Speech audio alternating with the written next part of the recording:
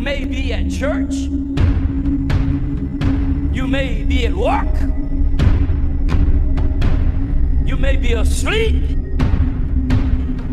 God grant that you will be ready when he makes his personal appearance. My God, what if his appearance occurs on a Sunday morning? My prophetic word to you this morning is get ready! Get ready!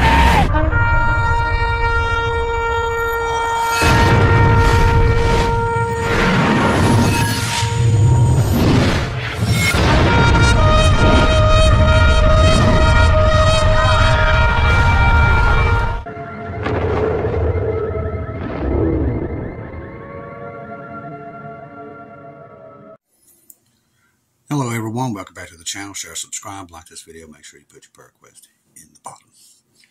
I want to thank everybody for the stuff that came in today. This came in from, I better put my glasses on because I can't see. One thing about me, if I don't have my glasses, I can't see anymore. Okay, this came in, let's see if I got a name on it. Sometimes they don't come with names. It don't look like there was a name on this, but people love to send Gabe his food, so whoever sent this, God bless you.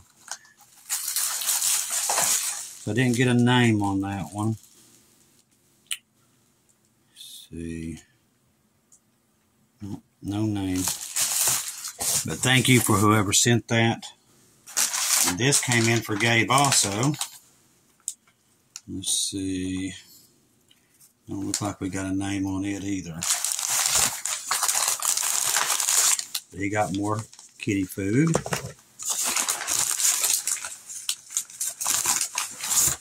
Whoever sent this, I appreciate it. Didn't get a name on it. Gabe definitely appreciates it. He loves this food that you all send him all the time. So, whoever sent this, God bless you. See, what else do we have here?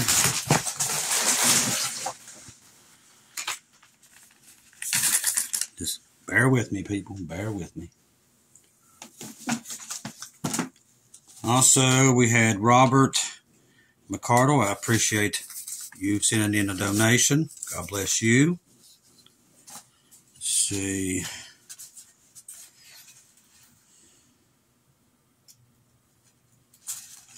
Let's see, who else?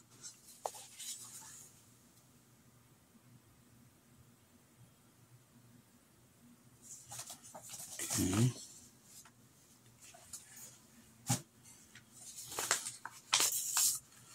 And Miss Karen sent in stuff also. God bless Miss Karen.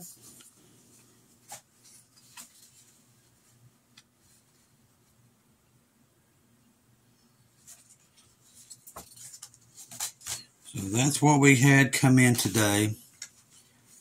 And there was some money cards. You know who sent them in. Some people didn't want their names mentioned, so we don't want to do that because we don't want to. They're just doing it to help me, and I appreciate all the ones who support the channel like this. God bless each and every one of you. Because without you, the channel does not go. Now, we talked about earlier about all the stuff we're looking for in the news, where Satan is and where he's trying to move. Now this says, after Biden indicates that the invasion of Rafah could be a red line, Netanyahu says, we'll go there. According to the recent CNN report, the administration of U.S. President Joe Biden does not expect an imminent grand invasion of Rafah. However, in a new interview on Sunday, Politico, Paul Netanyahu appeared to counter this expectation, saying Israel intends to enter Rafah.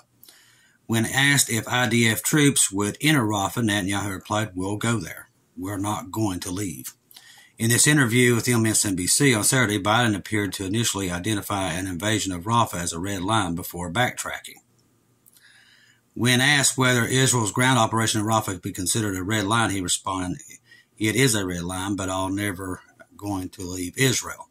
The defense of Israel is still critical, so there's no no red line where I'm going to cut off all weapons and do not have the Iron Dome to protect them, Biden said. Netanyahu referred to his own red line during the interview of Politico. You know, I have a red line. You know what the red line is? That October 7th does not happen again. Israel has faced increasingly international pressure to agree to a ceasefire, especially during the Muslim holy month of Ramadan. Netanyahu dismissed calls for a ceasefire with a significant hostage release deal. Without a release, there is not going to be a pause in the fighting, he stated. While Biden has been pushing for a 6-week ceasefire as part of the hostage release so Hamas can go back and basically get themselves more into that place to where Israel can't get to them. So it's like, you know, they're trying to help Hamas as much as they can without saying it. While Biden has been pushing for the 6-week ceasefire, part of the hostage release deal, Netanyahu indicated that as soon as Israel begins the Rafah operation, its military objectives would be met sooner. We've destroyed 3/4 of Hamas fighting terrorism battalions, and we're close to finishing the last part in warfare, Netanyahu said. He said fighting would take weeks, not months, maybe 6 weeks, maybe 4, he added. During the interview, the Prime Minister also gave the update on Israel's assignments of combatant casualties, according to Netanyahu. The IDF has eliminated at least 13,000 Hamas and Palestinian Islamic jihads. Netanyahu also said that according to Israel's calculation, the civilian to combat ratio is between 1 and 1 to 5, meaning the total casualty figures are likely somewhere between 26,000 and 32,000. If true, this would represent one of the lowest civilian to combatant death toll ratios in modern combat, especially in urban warfare. Much of the discussion regarding civilian casualties numbers in the media and by international politicians have not taken into account the number of terrorists, citing merely the total casualty figures as they represent only civilian casualties. Netanyahu also said Politico that the tacit support of several Arab leaders to finish the war with Hamas. They understand that, even agreed with it. Whitley, he told Ravi, they understand Hamas is part of the Iranian terrorist axis. Israel has stated it would not enter Rafah until it's ready to transfer the more than 1 million displaced persons from their safe zone. Israel is allegedly in the process of preparing such a safe zone for the northern Gaza Strip. Now, this is another one.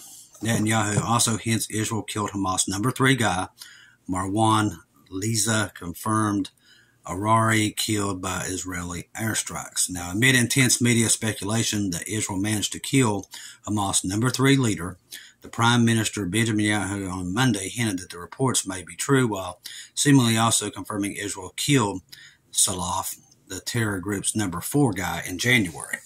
Since Monday morning, the Israeli media landscape has been abuzz with rumors that Hamas number 3 guy, the arch-terrorist and member of the terrorist group leading trio, was killed in an airstrike in the Gaza Strip. Later in the day, the IDF censors allowed to publish that last Saturday a joint operation with the Shin Bet Triad to eliminate Isa, with several airstrikes in that camp in central Gaza Strip. The IDF did not confirm if the operation was successful.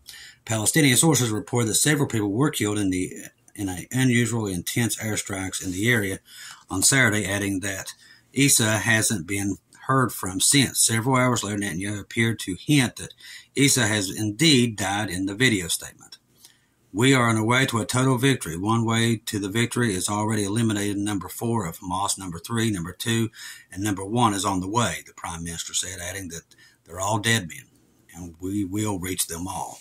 Hamas number 4 was widely considered to be Salaf al-Rouri, the Deputy Chief of Hamas Political Bureau and one of the founders of the group's armed wing.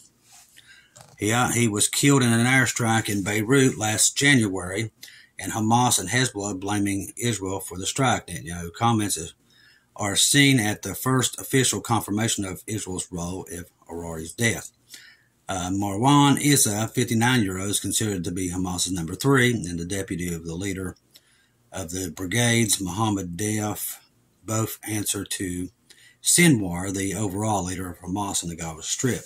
Issa has been the terrorist for decades and was among Hamas's founding members.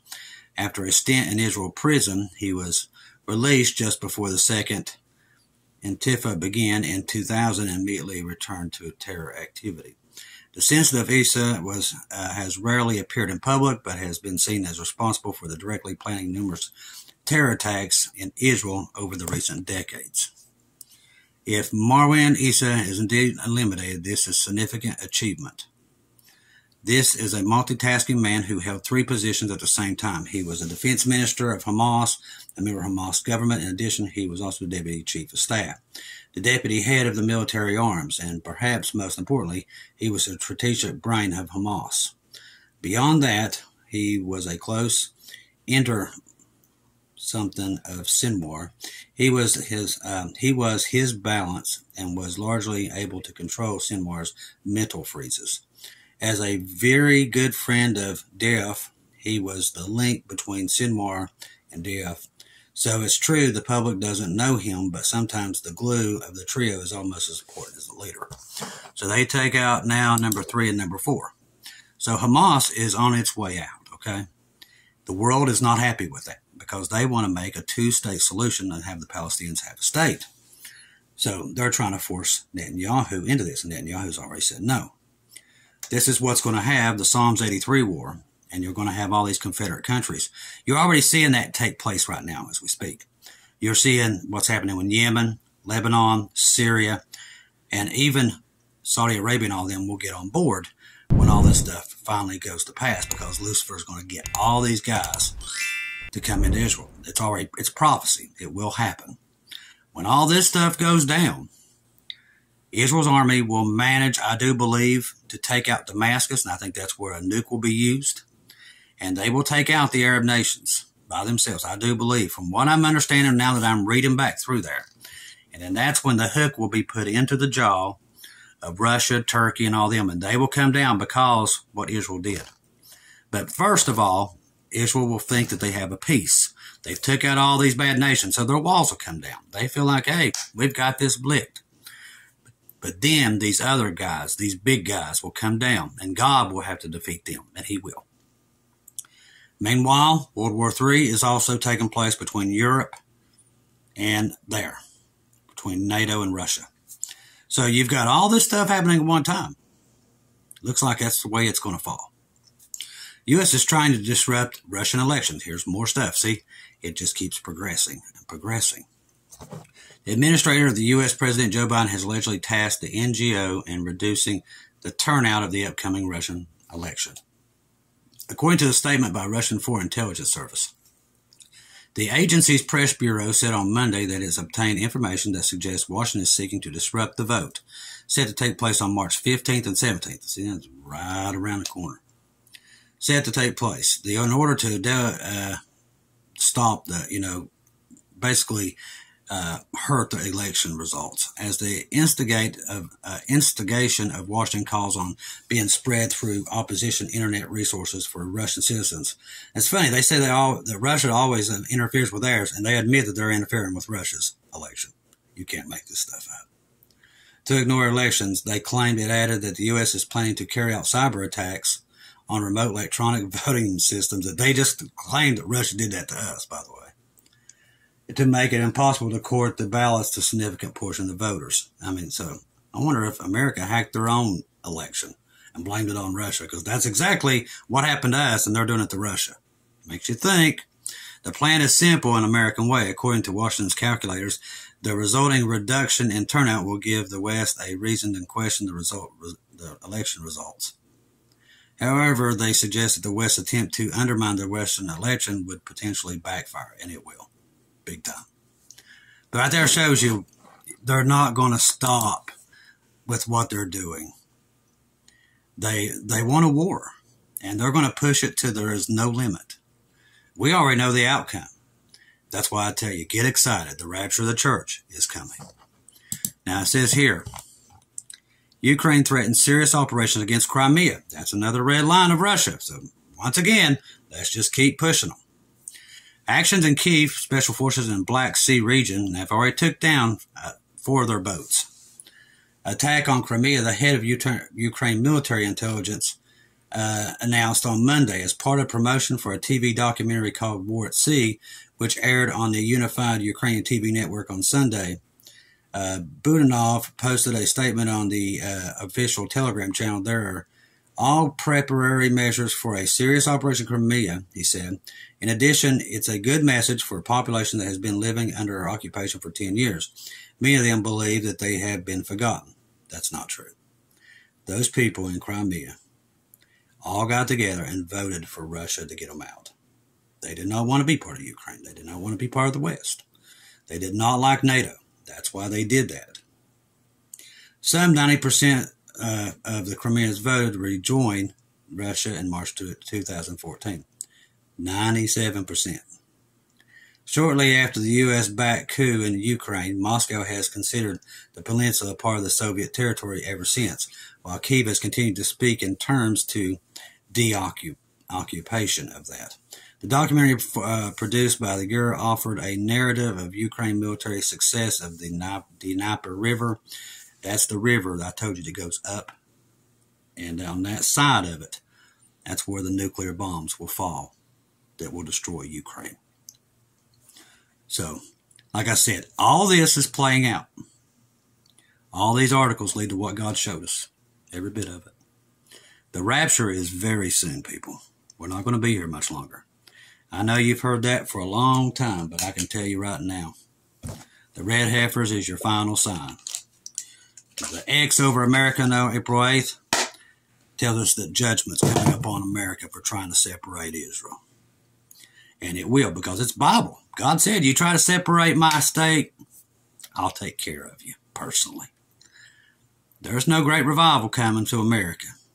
It's judgment. And boy, he's going to hit it hard. The economy, war, it's all going to hit the United States at one time. It's going to be bad. Do not be left here. Trust in the gospel. 1 Corinthians 15, 1-4. Jesus died on the cross for our sins. Past, present, future. He died and was buried and rose again on the third day, according to the scriptures. People, the church is leaving, and it's leaving soon. All indications. These are prophecies, and Jesus said, when you see all these things happen, the temple coming, all that stuff, look up.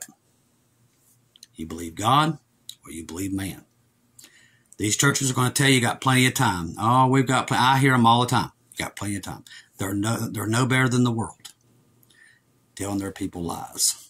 We do not have a lot of time. Satan wants everybody to think there's plenty of time because he knows the rapture is coming as well as we do, and he knows it's soon. He don't know when, just like we don't, but he knows it's soon. And the more he can convince people that they got all this time, they're not going to get saved, and they're going to stay asleep. And that's what he wants. And the church just literally pushes Satan's propaganda. And that's what's happening right now. That's why the world's asleep. Satan done everything he could to eliminate the rapture because, see, the rapture plays a big role in his plans. When we go up, he brings down his deception, and God's going to let people believe it because they don't know the Word of God. That's how this is going to play out, people, and it's already in progress. That means get excited. We're not going to be here much longer. God bless each and every one of you for being here at the channel. Thank you for all those who bought me coffees today and those who bought the super stickers. God bless each and every one of you for supporting the channel, always for bringing me into your household each and every day.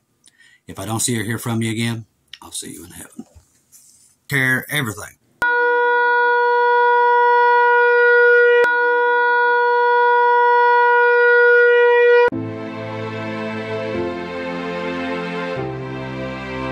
Thank you once again for tuning in to Global Rapture Watchers, where we do daily updates here on YouTube, letting you know that we're one day closer to our Lord and Savior coming back. Thank you for all the support for this channel. This channel was created for God's sheep, those that are waiting for their Lord and Savior to come back and get us in these last days. We do updates once to 2 times a day here on YouTube. Thank you for all your support for the channel. God bless each and every one of you.